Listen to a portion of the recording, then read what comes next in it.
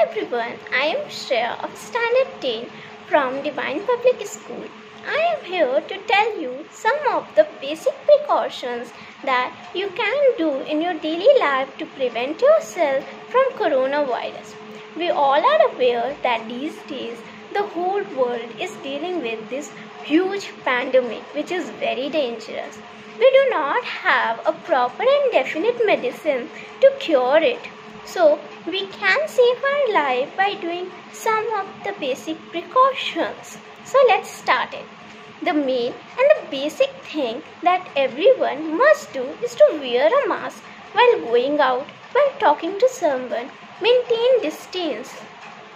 And do not touch anyone, do not touch any unknown item if it is not necessary.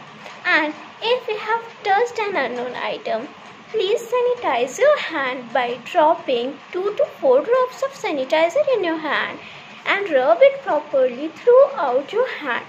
Do not touch your sense organs, for example eyes, nose, mouth, ear, until unless you have not washed your hand properly at least for 20 seconds with any soap, with any hand wash, whatever you have in your home. And always disinfect all the items which you usually touch, for example your phone, your bike, your books.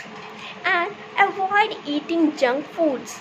Eat healthy to be healthy. Avoid addictions so that we can build up our immunity power to fight with this huge and dangerous virus.